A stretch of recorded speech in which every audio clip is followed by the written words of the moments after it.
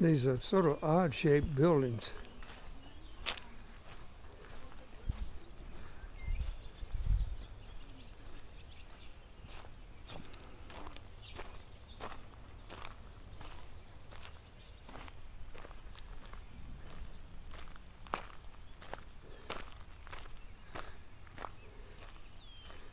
Horseshoe.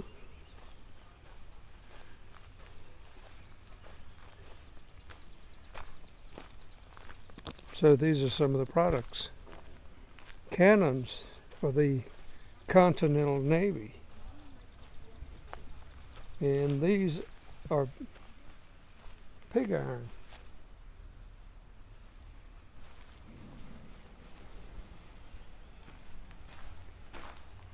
Another big wagon. The cast house. The intermittent roar of the force blast could be heard a long distance away. From the top of the furnace stack, a stream of sparks was occasionally emitted as the flames rose and fell. Look at this. That thing is huge.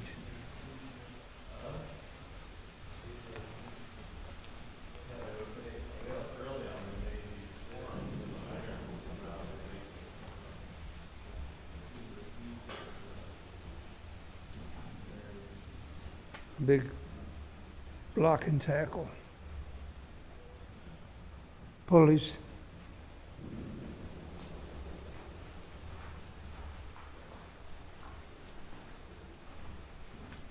So air would be forced into the furnace.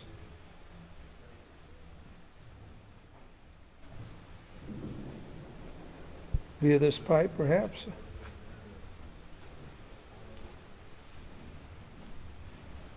And what might this be right here? Casting table, that's what it was. They're making parts for the stoves. Let's go over here and look at this inventory.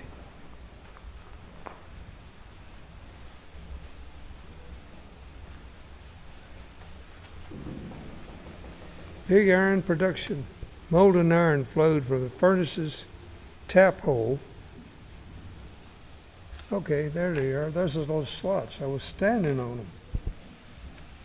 The cast iron forms became known as pigs since they outlined the resemble a sow nursing a litter. Once cooled, pig iron was sold to forges and foundries for further processing. During the furnace's last 40 years of operation, ending in 1883, Hopewell mainly produced rough iron bars.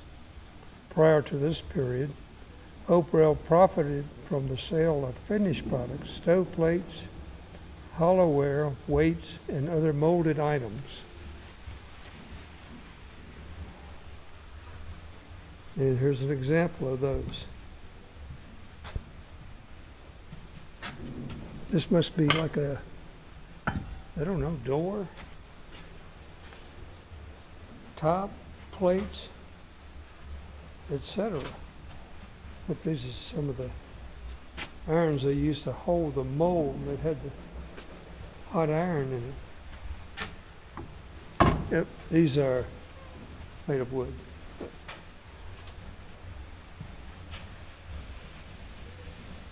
Look at this thing, this is huge.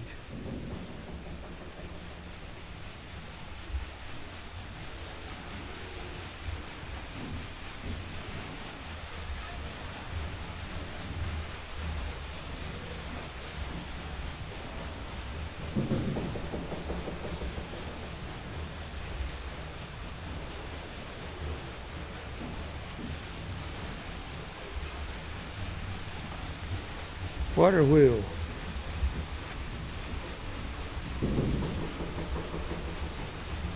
This water wheel powered Hopewell's blast machinery. Now, how did that work? The two blowing tubs would continuously force air into the furnace to intensify its heat. By 1822, Blowing tubs replace bellows. Piston rods attached to each end of the water wheel shaft move pistons in and outside the tubs of compressed air. The air forced into equalizing box between the tubs was directed through a blast furnace. And here it is right here.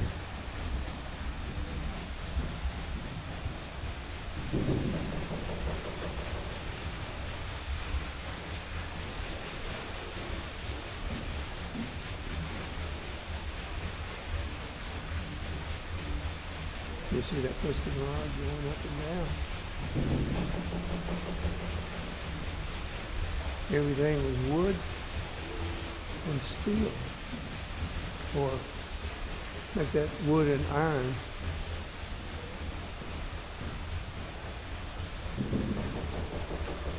Wow, this thing is huge. How much charcoal did it consume per day? It had to be a large amount.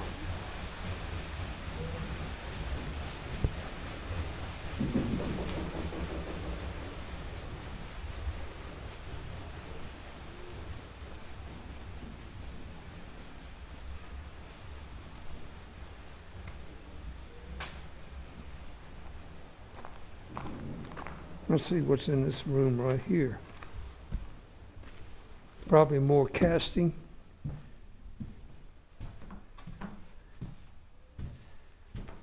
And these look like these were used, oh, these were casting molds.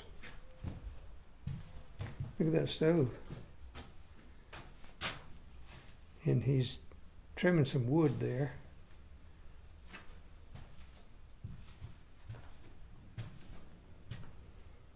This is an iron plate, I guess you set on the top of the stove.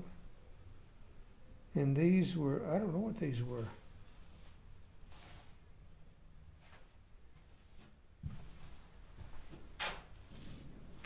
That vice. All right, let's continue the tour of the furnace. Here we go. The art of flask casting, making a stoveplate. Sand over a wooden pattern in the bottom of it, called a drag. Next, you fill the box with unsifted sand and packed it with a rammer. Excess sand was cleared away from the box. Loose sand was blown off with a bellows. Molds attached to the cape or top of the flask to the drag. A wooden wedge or gate was inserted to form a hole and allow entry of the molten iron, and sand was rammed around it. And there it is.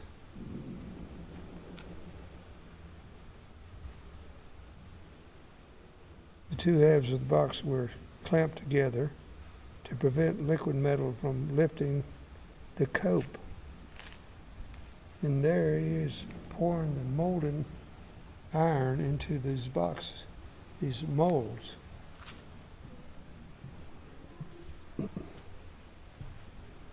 And these are hooks, I suppose we use in the manufacturing process. Look at this. It's quite heavy.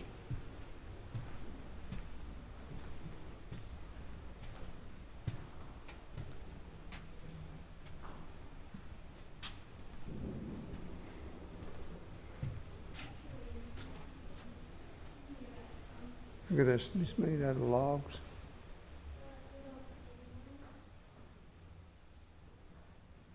And a shake roof, cedar shake roof. More molds, I guess. And I don't know what these are, but apparently these are used for demonstrations on occasion.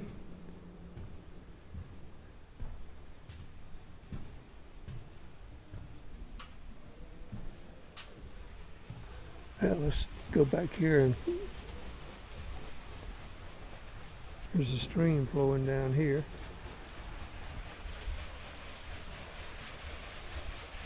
The exit stream. There's that piston going up and down, operating that pressure pipe.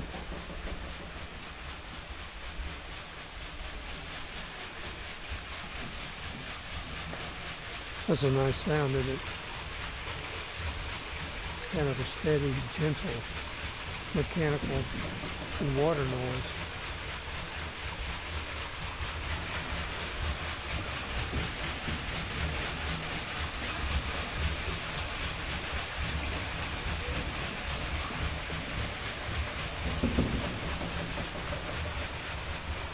And look, here's some good use of the iron they have. These are braces to keep the walls from billowing out.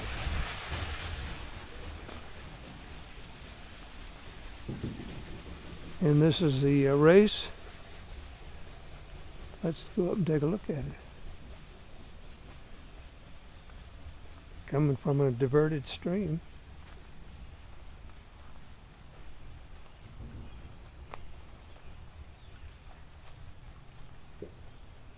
Another sycamore tree. Sycamore trees love the water. Here's a sluice gate.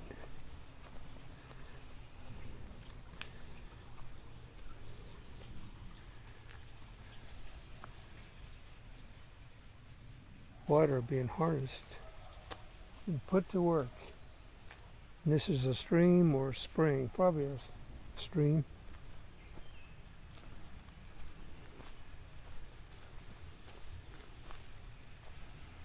This is quite a complex. All requiring heavy manual labor. Once again, the structure of the foundry, barns, shops, stone foundation.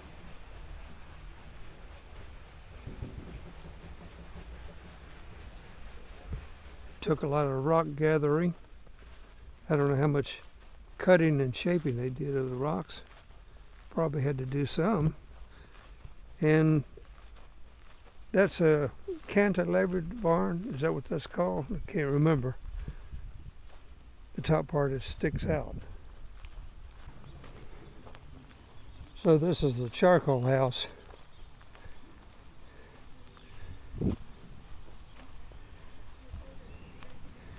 And they would also bring the limestone and other products up here.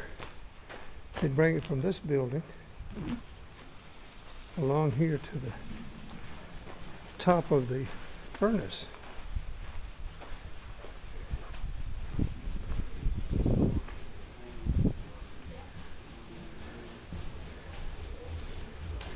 I guess in these carts here.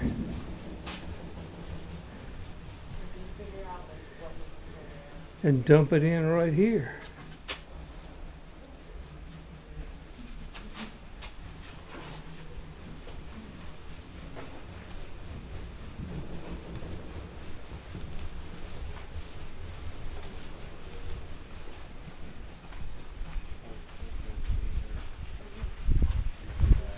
Head races.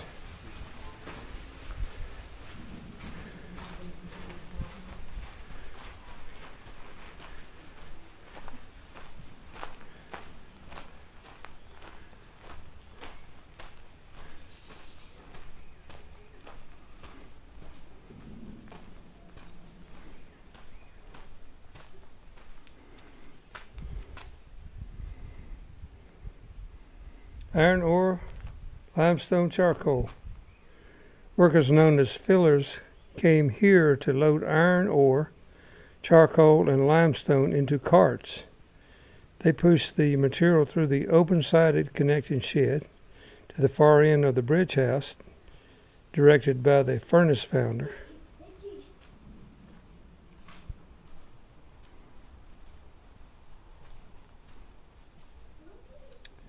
So this wasn't the charcoal shed.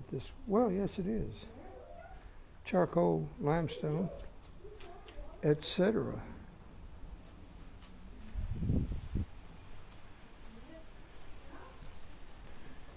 So there they are dumping it into the furnace. Hopewell's furnace consumed an average of 15 bushels of charcoal, 4 to 500 pounds of iron ore, and 3 to 4 pounds of limestone, 30 to 40, every half hour. And mind you, this thing was going 24/7. So it was always working, which required a large labor force.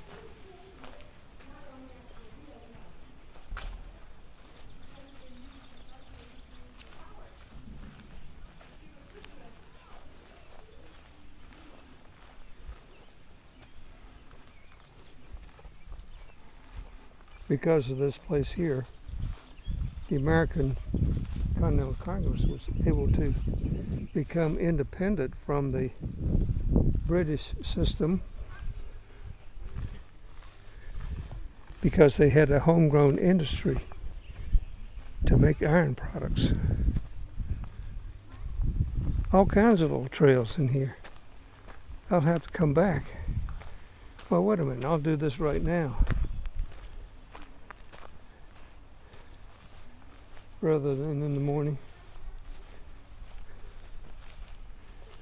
So you had teamsters hauling stone, charcoal, etc. A cooling shed. Teamsters drove wagon loads of hot, newly made charcoal into this cooling shed, paid by the load delivered. Workers dumped charcoal here by removing wagon floorboards. Once charcoal cooled, it was moved and piled in the stone storage house in front of you, and later used as furnace fuel. Occasionally, charcoal caught fire. To salvage parts of this load, a teamster pulled the wagon floorboards, dropping charcoal to the ground. During an uncontrollable fire, a teamster headed his wagon straight for a stream. There you go, the floorboard. A teamster and his team moved across rutted roadways, hauling up to 300 bushels of charcoal. Newly made charcoal cooled for days. A collier raked over a pile of fresh charcoal to keep it from reigniting. There's a wagon full of charcoal right there. See it? That's a lot. Okay. Let's go up here and take a look. Maybe this is where they made the charcoal up here. Yeah, that makes sense. It would be close by.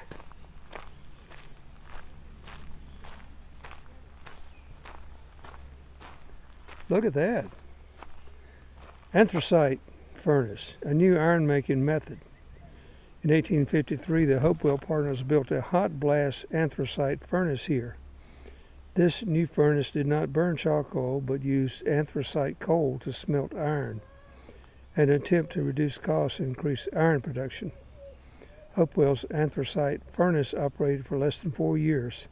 By 1857, furnace machinery had been removed, installed in a new furnace on the Schuylkill Canal.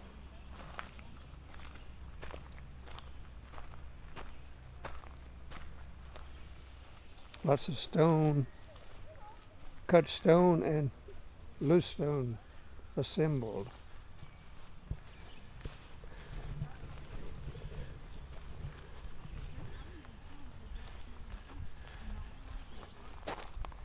And what were these? Maybe where they stored it at?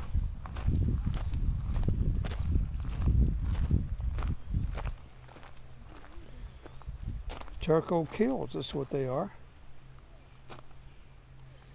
In the mid-1800s, brick ovens or kilns were built here in an attempt to modernize the charcoal process, believed to be economically beneficial. These kilns fired and produced charcoal, but proved unsuccessful.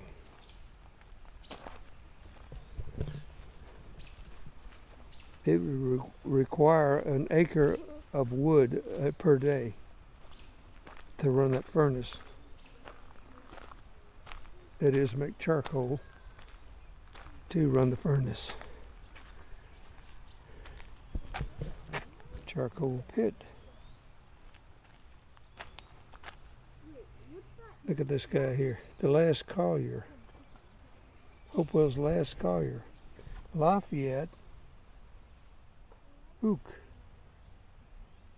steps out of a collier's hut built in the forest. That's where they lived. To begin making charcoal, a collier prepared a hearth by leveling the earth of the earth. In the hearth's center, he drove a long pole or flagon into the ground, then built a three-corner chimney of small cuts of wood called lapwood. He stacked larger pieces of cordwood or billets against the chimney. It was getting bigger. Next, lapwood was laid on the hearth to fill the air spaces. The collier covered the entire pit with layers of leaves and charcoal dust, then lit the pit at the chimney's top. They ignited the wood covered with leaves and dirt to begin making the charcoal. It took 10 days to 2 weeks for wood to come to foot or char completely. Around the clock, colliers kept a watchful eye on the smoldering pit to prevent an open flame from igniting and ruining the charcoal. Hopewell's best charcoal was made by gradually charring chestnut, oak, and hickory wood. Master colliers and their helpers made charcoal during the spring, summer, and fall. Seldom seen here, they lived as nomads in primitive cone-shaped huts. There's one right there. By centralizing their home sites, 2 or 3 charcoal workers could tend up to 9 charcoal fires at a time. And here's a replica of the little hut.